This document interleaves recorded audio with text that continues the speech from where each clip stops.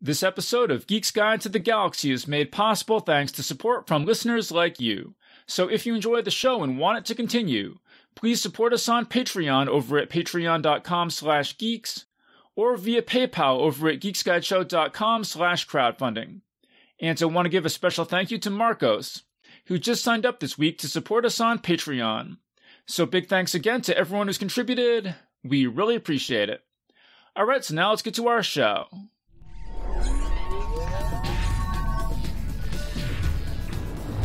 Wired.com presents The Geek's Guide to the Galaxy. And here is your host, David Barr Kirtley. Hello, and welcome to episode 522 of Geek's Guide to the Galaxy. I'm David Barr Kirtley, author of the book Save Me Please and Other Stories, which is available now on Amazon.com. We had a great conversation about the book back in episode 500, so definitely check that out if you missed it. And our guest today is Lori Garver. She served as the Deputy Administrator of NASA from 2009 to 2013, and is known as an architect of the new era of commercial partnerships that allow SpaceX to carry astronauts to and from the International Space Station. She's also the founder of the Earthrise Alliance, a philanthropic initiative using satellite data to address climate change, and co-founder of the Brooke Owens Fellowship, an internship and mentorship program for collegiate women interested in pursuing space careers. And in this interview, we'll be discussing Lori's new book, Escaping Gravity, My Quest to Transform NASA and Launch a New Space Age. And now here's our interview with Lori Garver. All right, so we're here with Lori Garver. Welcome to the show. Thank you for having me. It's great to be with you. Okay, and so your new book is called Escaping Gravity. So how'd this book come about? Well, I was the Deputy Administrator of NASA during a tumultuous time in the 2009 to 2013 timeframe. I had come in as the head of the transition team in the Obama administration, and I had come with a goal to help transition NASA more fully to the 21st century. We were retiring the space shuttle and didn't have a replacement. So I'm sort of known for the primary author of the Commercial Crew Program, which is allowing right now SpaceX to be launching astronauts to the space station. And that is the story of my memoir. It did not begin when I was in that NASA position. It started much earlier, and that, however, was a very unique time and a story that I thought needed to be told. Yeah, and it's amazing. It's an amazing story, and there was a lot about this I didn't know at all. And so talk a little bit about why you wanted this Commercial Crew Program at NASA, because what was that a response to? NASA was in a position really ever since Apollo of sort of having the goals stated for them by the federal government to reduce the cost of space transportation. As anyone could imagine, once you can get to space, you can do a lot more valuable things. But we were spending so much money to get people and satellites and spacecraft into orbit. Since Apollo, the calculation is about $1 billion an astronaut. Spacecraft and satellites that were large were costing $100 million each launch. And reducing that cost was the key to really being able to provide the benefits from the space program that we foresaw in the beginning over 60 years ago. And of course, we know in this country, the way we do that is drive down costs and increase innovation is through competition. And so I had known for 30 years that NASA, as a owner and operator of an infrastructure like space transportation, was not going to be the most efficient, and we had kept prices artificially high. So when the shuttle was retiring, it seemed obvious to me we would replace it with a competitive system that was something that would be led by the aerospace industry. But a lot of people had become wedded to doing it the old way, and so that became the battle. And so for listeners who maybe don't follow the space program that closely, why don't you just talk about what's happened as a result of this Commercial Crew? Like, what have been the developments as a result of this policy that you helped to implement? Yes. Well, after the space shuttle program, we had, of course, 2 accidents with the shuttle program that caused 14 astronauts to lose their lives. There were only 4 orbiters. Initially, we were devastated, the NASA programs, without having this capability. And we were having to buy seats from the Russians for our launches to the space station after the shuttle retired. And what we are now able to do is buy seats from U.S. industry. At this time, SpaceX is the only provider of this service, but we actually awarded 2 contracts. So Boeing is another company that will be launching astronauts to the space station very soon. And again, where the shuttle was around $1 billion an astronaut, the calculation is complex, but we are now paying $55 million a seat for astronauts to SpaceX. NASA's initial estimate was that it saved taxpayers around $20 billion. Yeah, I mean, the one of the parts that really struck me in your book is when you talk about the difference between going to a SpaceX or a Blue Origin factory versus going to the more traditional, Lockheed Martin factories, and just the difference in the amount of activity that you would see between the two. Yes, I had been at NASA previously in the 1990s, and we also visited aerospace companies at that time, and I was used to seeing a level of work that was, 3 or 4 people standing while someone was doing work, and they were taking notes, handing them tools, and so forth. But the first time I went to SpaceX, when I was the deputy administrator, you'd have one spacecraft with 6 to 8 people working on it in harnesses in different places with their own tool belts. I mean, the pace was incredible compared to the larger aerospace companies. Blue Origin, similar. That is the company that Jeff Bezos owns. It's a space company. And when I went there, they didn't have any government funding, but a huge factory outside of Seattle making spacecraft engines, their capsule, and their plans are all to be reusable. And so these systems are just so much more efficient than what the government had. It was obvious to me that something fundamental had to change. And I know that our industry is only competitive internationally if we are efficient and effective. And we weren't doing the nation any favors by protecting an outdated program. Right. Now, so I'm a science fiction fan. I'm a science fiction author, and I've interviewed a number of people on this podcast about sort of popular books about the space program and about private space flight and stuff like that. But I was really not aware of the sorts of sort of issues inside NASA that your book highlights. Do you think that, how widely is this sort of are you exposing this for the first time, or if I was more into the space world, are these things that are kind of more widely known among the people who follow that? Well, it depends on what you're referring to. I think for the most part, one of the reasons I wrote the book is that NASA, although it is a public agency and not involved in any type of military national security work by law, it's supposed to be transparent. But decision-making hasn't been that way. And as happens with any organization, people in power like to stay that way. Information is power. And so they keep things to themselves. And I came into NASA. This was my second time at NASA. I'd been there in the 1990s for about 5 years as well.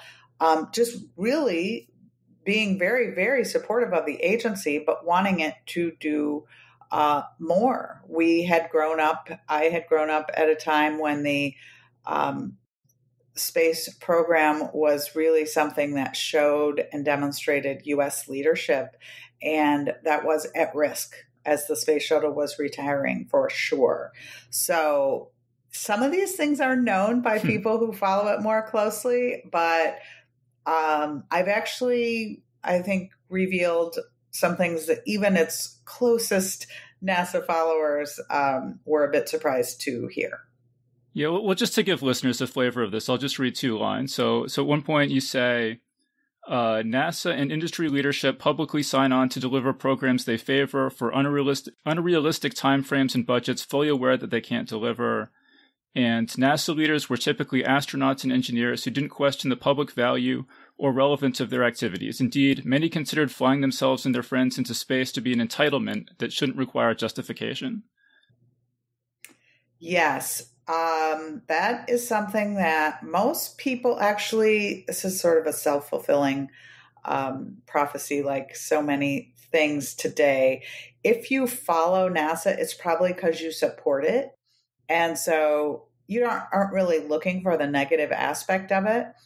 And there has been so much frustration over the lack of our ability to progress, but people weren't really willing to acknowledge the reason was we're all part of the same system. The people making a lot of money on the space program want to keep making a lot of money on the space program. That's sort of natural human tendency. These are companies as well as individuals. And the way to do that is to keep information to yourself and to overpromise what it is you can deliver. I mean, this really is not a surprising statement. If you look at post-Apollo, the two human spaceflight programs that NASA has completed, one was the space shuttle, promised for $6 billion, cost us over $30 billion to develop, and we ultimately spent over $150 billion flying it. It was supposed to have 50 launches a year. The most we ever had was 7.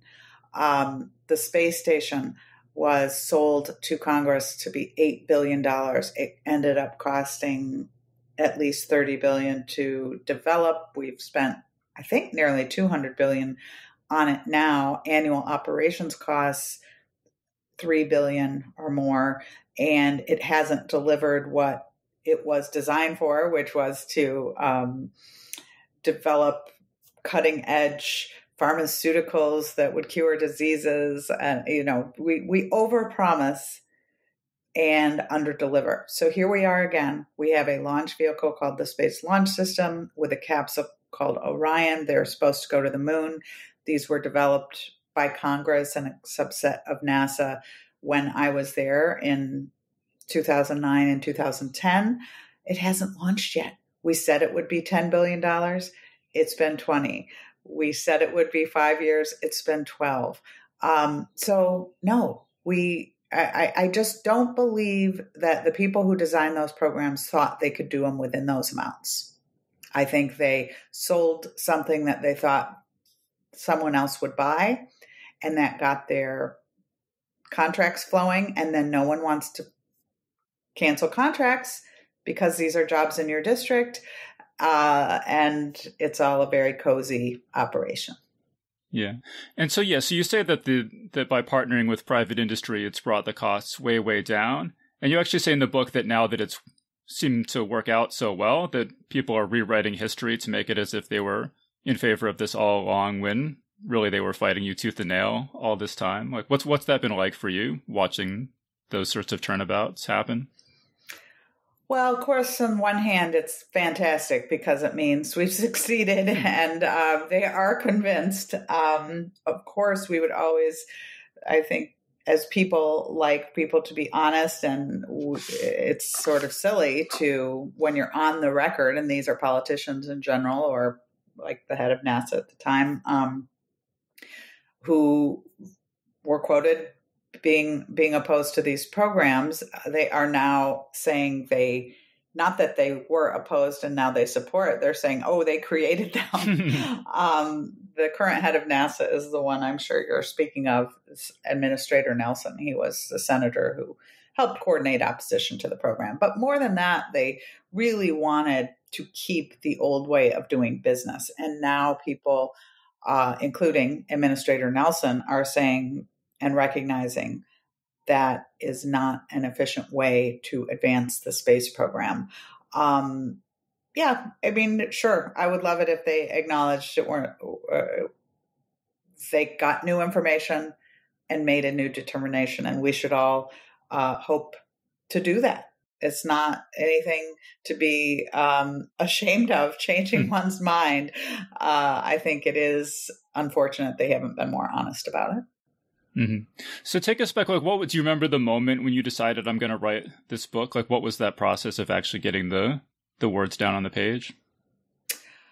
Well, I left that NASA round in 2013, and I knew then I wanted to write the story. I had been contacted by a couple of journalists who were interested in writing it and one of my notes. And I had been told by someone, if you want it written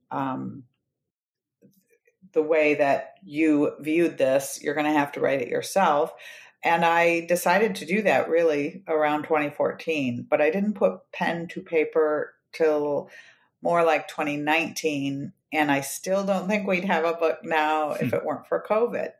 So in May of 2020, like others, as we started recognizing we were going to be on lockdown for quite a while, I took advantage of that time. I used to travel a lot for my job. That was time we could get back. So I think, late May of 2020 is when SpaceX launched astronauts to the space station for the first time.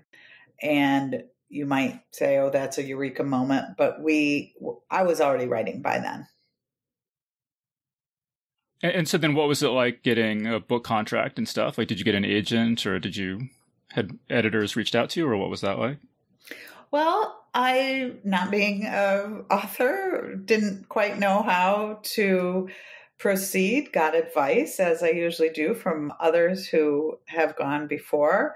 I actually got an agent right away. And after a month or so with that agent, I realized they were trying to push a book that was different than what I was writing. They were wanting me to talk about UFOs and did I know about aliens? I'm like, oh, no, nothing. That's not going to be the book. Luckily, they let me out of that contract. And in the meantime, another agent that I had contacted had since gone into publishing. And Diversion Publishing is headed by Scott Waxman. He was a former agent.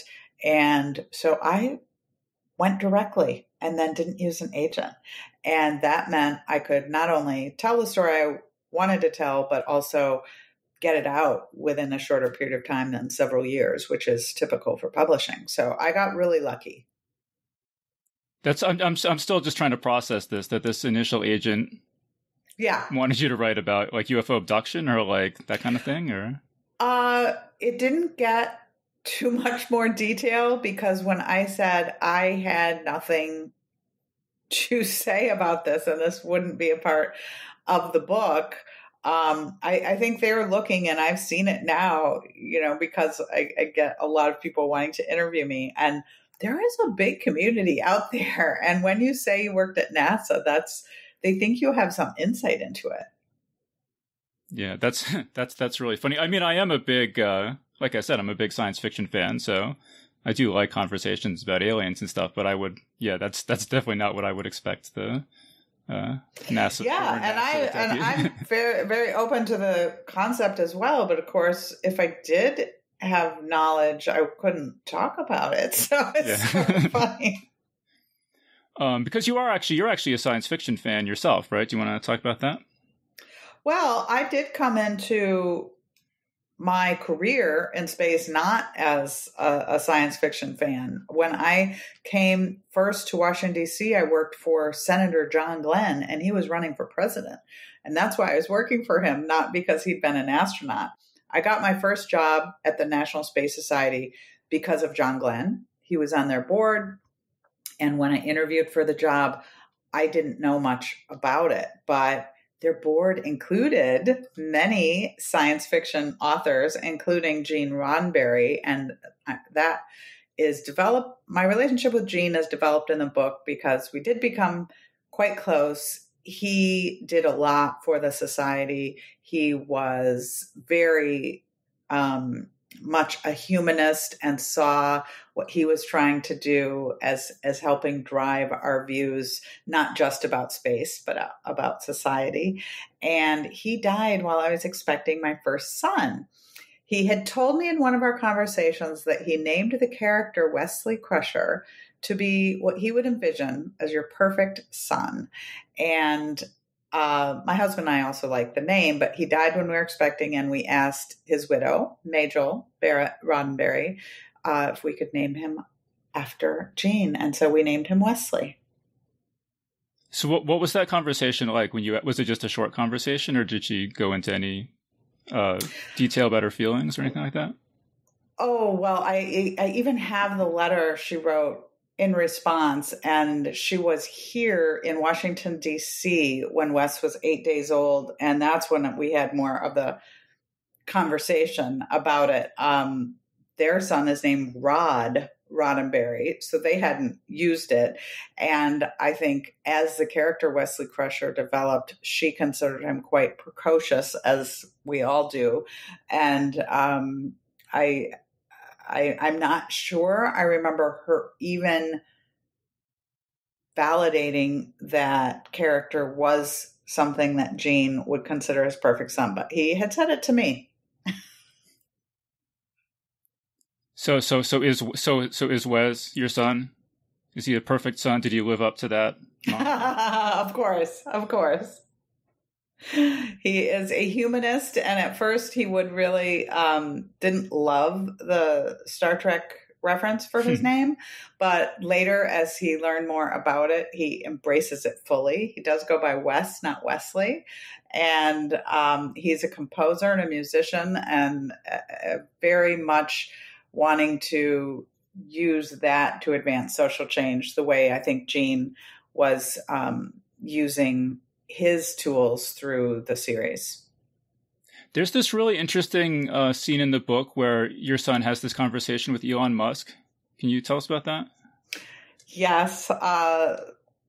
Wes graduated from college in 2014, and Elon and SpaceX had brought their first variant of their Dragon crew carrier to Washington, D.C. with a big event. So I had Wes with me, and Elon had wanted to have a talk with me. He sent for me. I said, I'm bringing my son. He was a week out of college. As I introduced him to Elon and I had been talking about the capsule, and I had noted the pilots in it, and he had said, I only have a stick in there for NASA because all this will actually be automated. When he asked Wes what his major was, and Wes said music composition, Elon says, oh, that's another profession that's just going to be completely automated. I, of course, thought this was extremely rude thing to say to a recent college graduate. I mean, he graduated that week. But Wes took him on and explained why he thought that wasn't the case, using the reasons like we have our own human element we put into it, and there are things that are unique. And Elon didn't agree, said that could be written into the software. This went on for a little bit before Wes said, I think we sometimes resonate with the composer. I mean, would a Dylan song be a Dylan song if we didn't know Bob Dylan wrote it? To which Elon paused and then nodded and said, I agree. I hadn't thought about that. So this is forever in our household, known as the day Wes, at I think he was 22, convinced the genius Elon Musk of something. Yeah, I thought that was such an interesting story because it shows both that Elon is sort of difficult. You say this was sort of a rude comment that he made, but also that he can be swayed by just sort of a logical argument and is willing to change his mind and admit that he's changed his mind, which is sort of a quality that's not as common as it should be. Yes, and that is why I included it in the book. I say in the book I was proud of them both. I mean, not that Elon cares if I'm proud of him, but and this is carried on by Elon throughout my time knowing him. That's been 20 years now, but he really doesn't come across as empathetic. That's not his reason for making decisions. He however, takes in information and makes decisions. He's not just got, I think, this, my view, no matter what. And I think that's probably really helped in his success. I'd never heard, there's a story in your book I'd never heard before that Elon decided he was going to decided to make the plunge to start his own rocket company when he was in Russia and a engineer spat on his shoe. It seems like such a weird thing to have happened. Yes, it's such a weird thing to have happened, and a couple people have written about it. I have not talked to Elon directly about it, but it's confirmed in several of the biographies, and I did meet him right after that. So it's well known that Elon was trying to get a launch for an experiment that he wanted to send to Mars, and a biological thing, because his goal was always to populate Mars. And the Russians were rude to him. I knew they'd been rude to him. But one was spit on his shoe. And Elon was so incensed. He was coming back in the plane, and people who were with him said he decided on the way back, I'm going to start a rocket company despite these. Of course, it's not just the spitting. It's because it was so expensive. Here, he couldn't get a launch in the U.S., below hundreds of millions of dollars. And clearly the Russians were, I don't know the figures, but also charging him more than he thought was reasonable. And it's fascinating because there had been a lot of even wealthy individuals trying to start rocket companies in the 90s, and they hadn't been successful. And I know Elon got some advice, don't try to run at the launch industry. Everybody tries and fails. Well, thank goodness he did, because space transportation is the key to being able to do anything else in space, as I was saying earlier. And if SpaceX hadn't lowered the launch costs, it's unclear whether we would even, we wouldn't be having this conversation. We didn't get a lot of competitive bids for the Commercial Crew Program. As I said, Boeing received one of these contracts for nearly twice the amount of SpaceX. And now it's been over 2 years since SpaceX has been launching, and Boeing's yet to do it. Hopefully they will do it by the end of this year or early next year. Well, yeah, I mean, when you think about how different the course of history could have been, I mean, there's a line in the book where you say, speaking of Elon Musk and Jeff Bezos, you say both men attribute their interest in space to reading science fiction as boys. And you just think about just if those two particular people hadn't been into science fiction, if they'd been into something else as a kid, how much different the course of history would have been. Yes. So many things. I mean, a lot of people are very much inspired by science fiction, and this has been happening for years. I would include Werner von Braun there. I cite in the book, it's a podcast, Moonrise, that was done for the 50th anniversary of Apollo, that really gets into the early science fiction authors and how they inspired so many of the space leaders in the 1950s and 60s. So it's been a really important element of the science that has transpired in space since, and I think continues to be inspiring to people. As I say in the book, that does, and certainly in the early days especially, tend to be boys. And I was not one of those people initially, just, watching Star Trek when I was a kid, or reading a bunch of science fiction. We focus on, I think, a lot of the more masculine-driven science fiction, some of it misogynistic. But I recently received the Heinlein Award, the Robert Heinlein Award, and I think it was started 34 years ago, and I'm the first woman to have received it.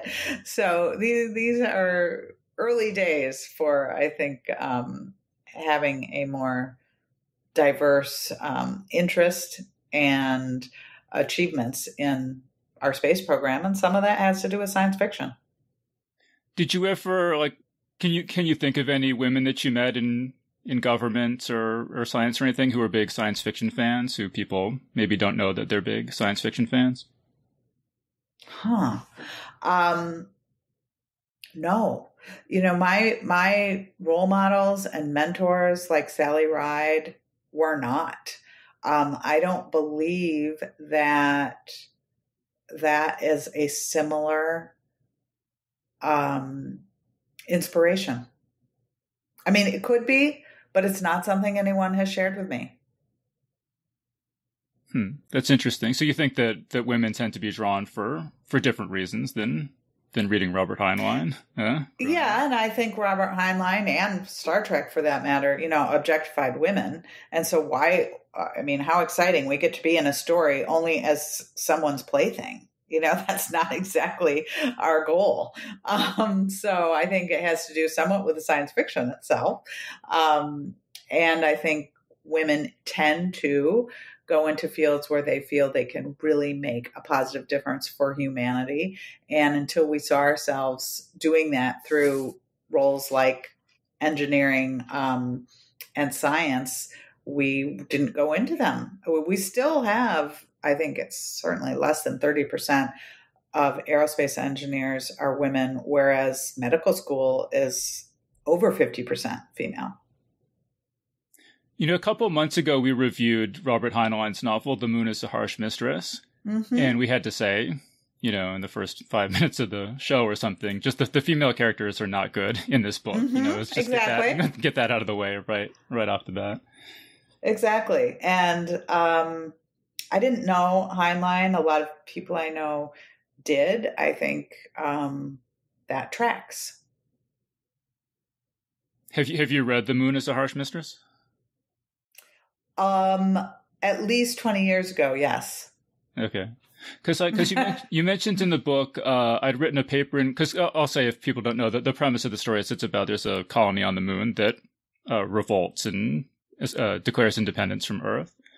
And so you say in the book, I'd written a paper in grad school about the social and economic implications of a lunar base. I was just curious, what are the social and economic implications of a lunar base? Well, sure. So this was in grad school. It was a master's degree in international public policy, science and technology policy. So really the take was, as we expand humanity and develop a lunar base, you would want to do it in such a way that there were things you were doing on the moon that could benefit our economy. We have felt for a long time there could be ways to mine nutrients, including potentially water, including potentially helium-3, things that would be worthwhile to do on a lunar base, value to society as well as our economy. How about this? You said the social. What would be the social implications of a lunar base? Well, it's a good point. I didn't get into Heinlein at that time. We weren't thinking of making it a penal colony, but it's really being able to.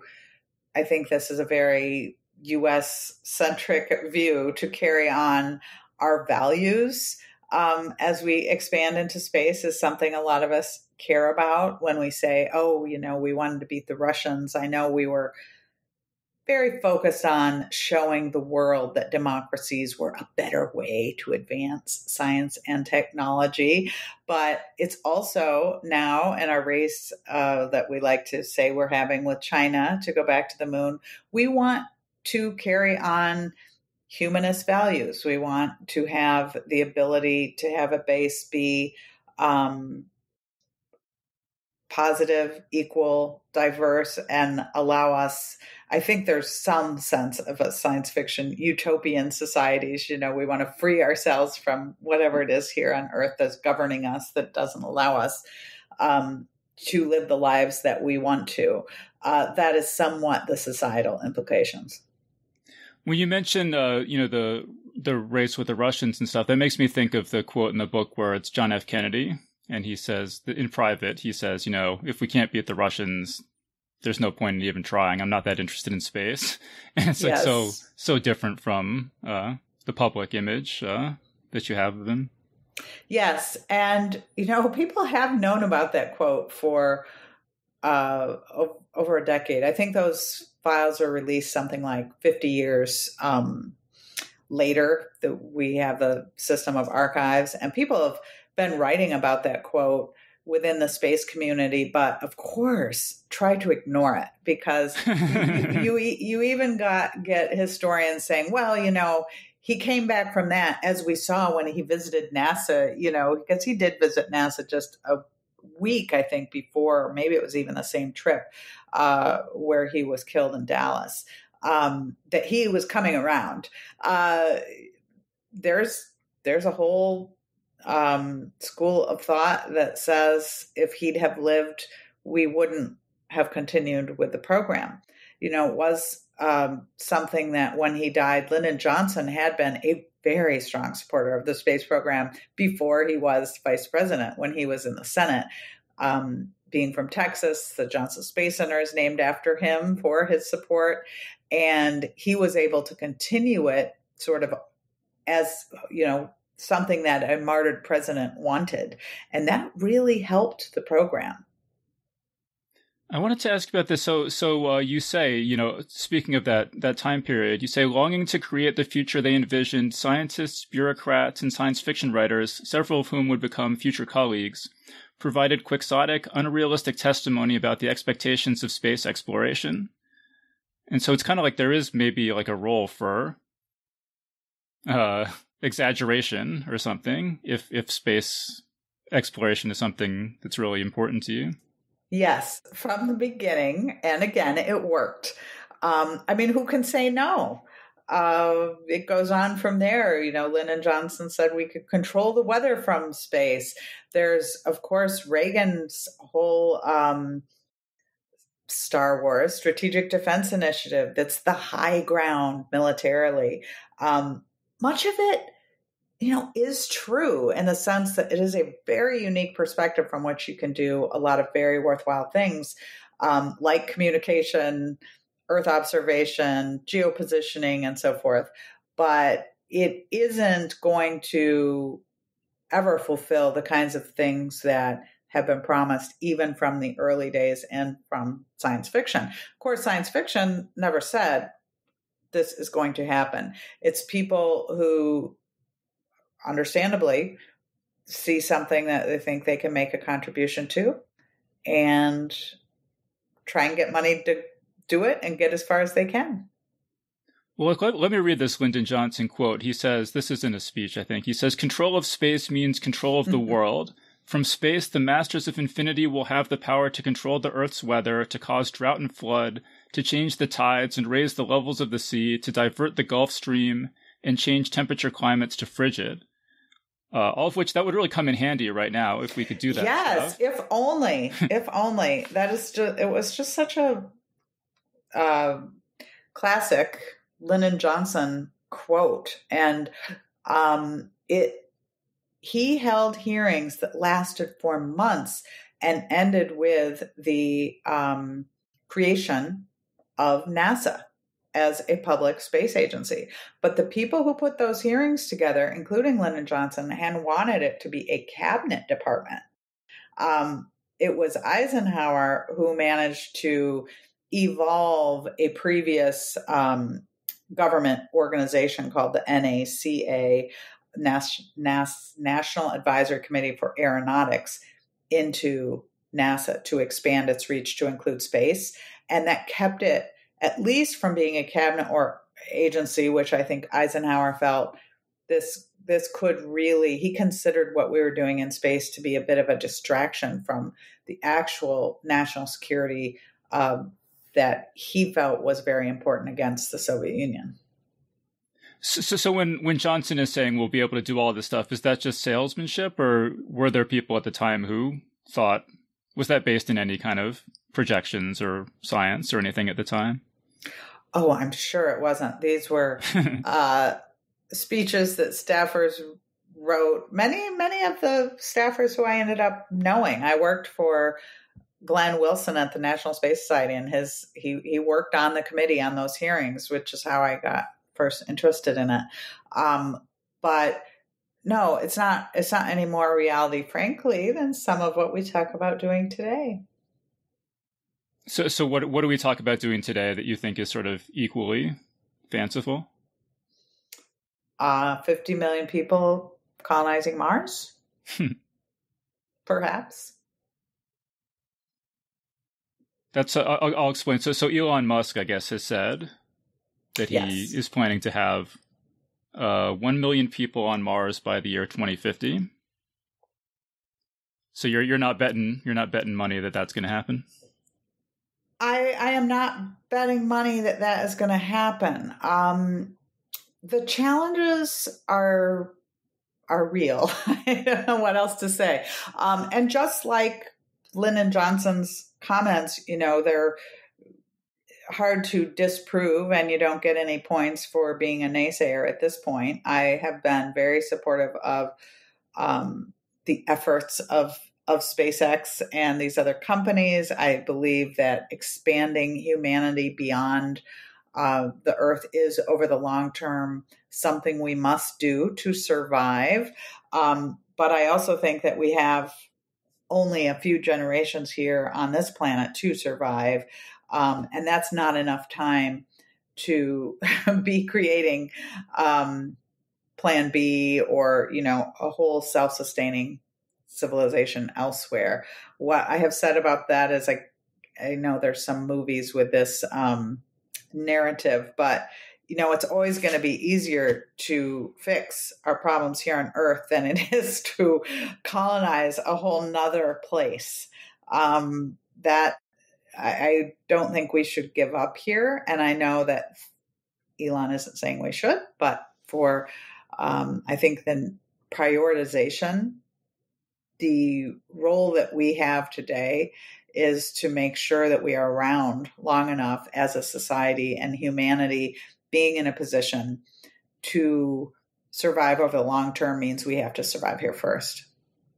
You're talking about climate change? Yes. Yeah. I mean, climate change is the driver, but the implications of it are so vast with conflict, having,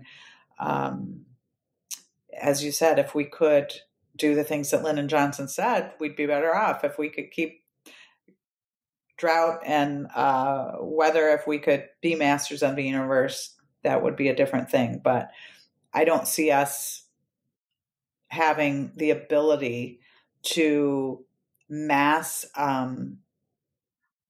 produce the kinds of things that we say that we would need to have a self-sustaining colony as quickly as Elon. I think over a longer term, that's a very hopeful future. So it's not a negative thing. It's just a timing thing. Mm-hmm. I mean, in the book, you mentioned this technology, this sort of perspective technology called Vasimir, an electrothermal thruster, which could theoretically reduce the time needed to get to Mars from 8 months to 6 weeks. Is that coming up anytime soon? It's not. That is the kind of technology that, for instance, SpaceX not even considering in their 1 million people. Any transit time to Mars, if you're going to stay in Mars, is still a big question about how are you going to manage radiation. There's no air to breathe. So what kind of structures are you going to live in? That kind of thing.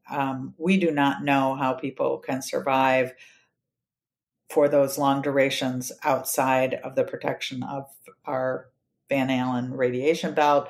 We don't know how to transit in a way that allows people not to be radiated on the way. It's a big challenge. There's a lot of big challenges there. Actually, speaking of Mars, you mentioned in the book Andy Weir's novel, The Martian. Yes. And I interviewed Andy back in, I think it was around 2015, but around that time there was this Washington Post article, and the headline was, Andy Weir in his book The Martian may have saved NASA and the entire space program. I was just curious if you ever heard of that or what you thought about that. I didn't see the article, but of course, I mean, the book and movie are are the types of science fiction that connect some more reality than things like The Moon is a Harsh Mistress. And a lot of people had really good things to say about the science in that. There's also, of course, people who point out the disconnects, and there were many of those, but it did light a fire at NASA with the public support for doing bold things like sending someone to Mars. And of course, sending someone to Mars, like, that's very different than a million people going to Mars.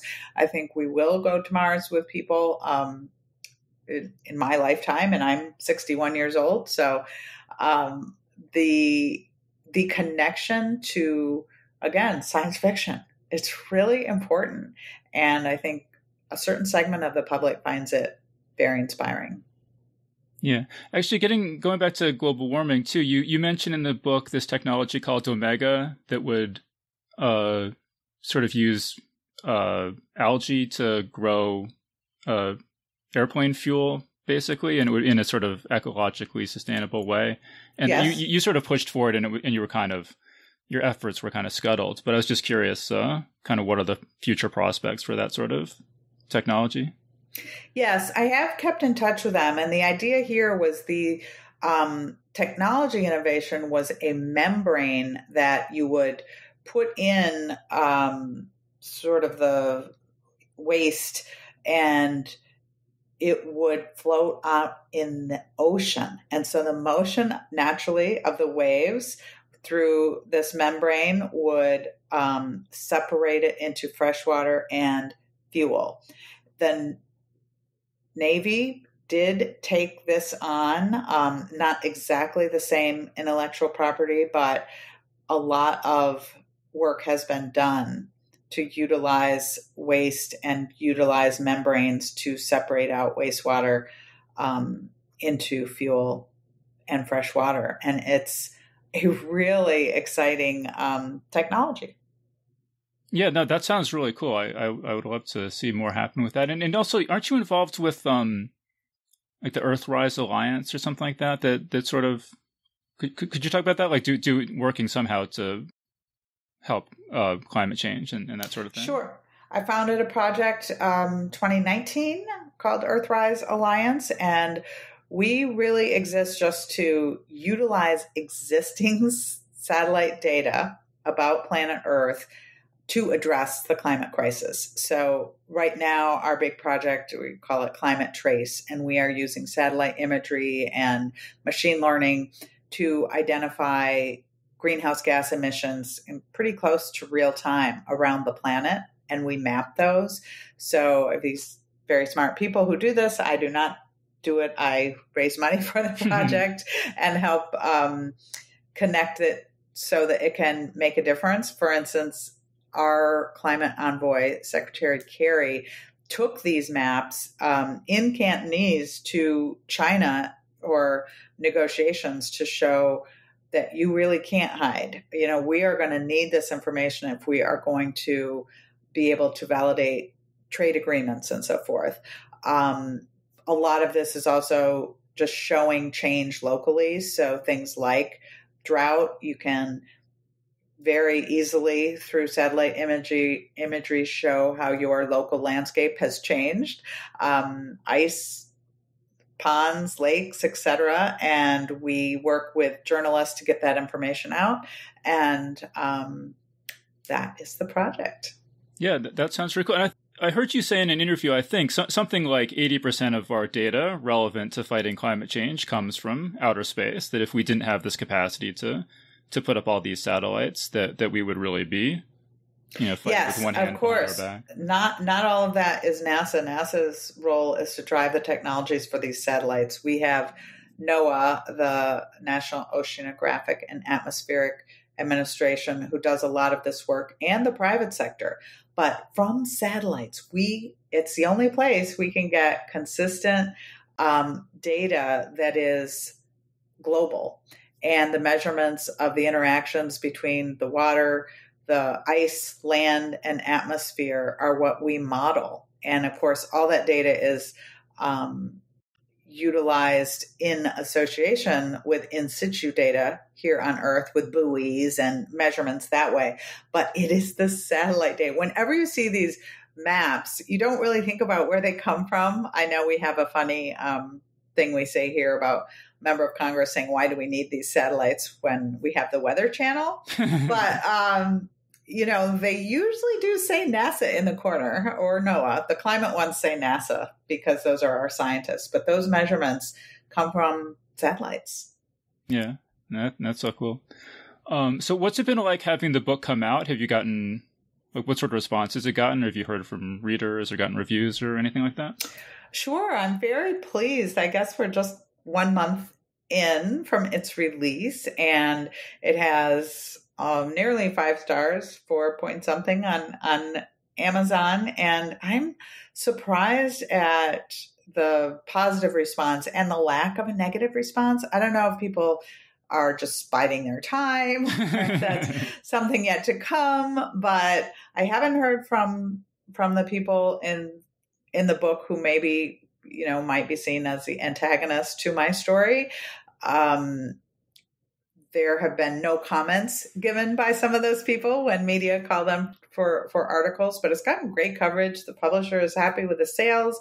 And I'm relieved because I did tell a very honest, some would say brutally honest story about an agency that I do love. And my line there is, if you have a loved one who's an alcoholic, you don't just serve them drinks.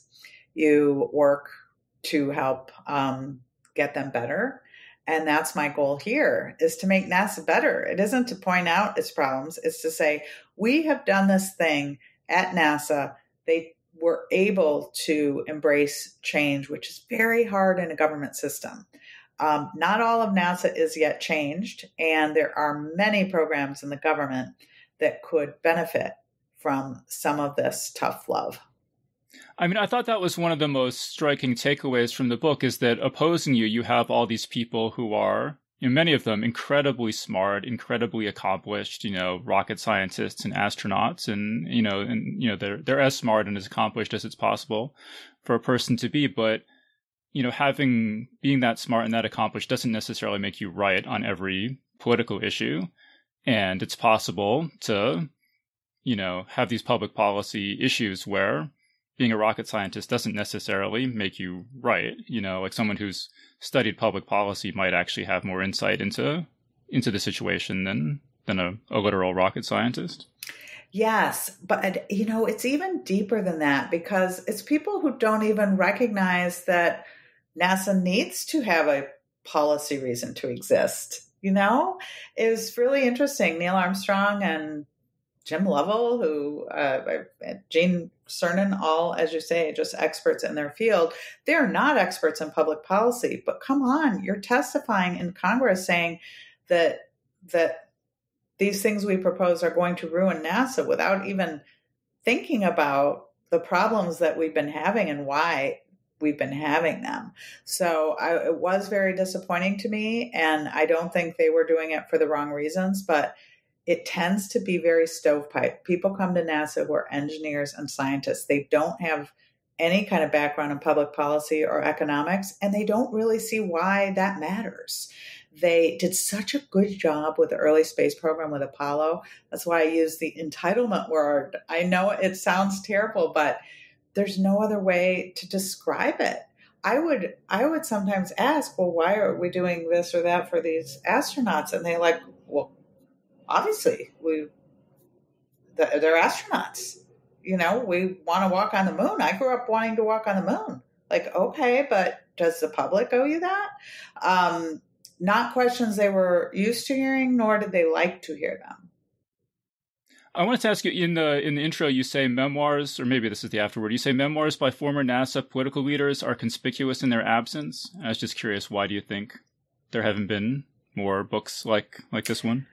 Yeah, I've given it a little thought. I think most people in those roles are engineers, not really focused on communications or lessons learned kind of things to a broader public. I think they writings of scientific articles or something.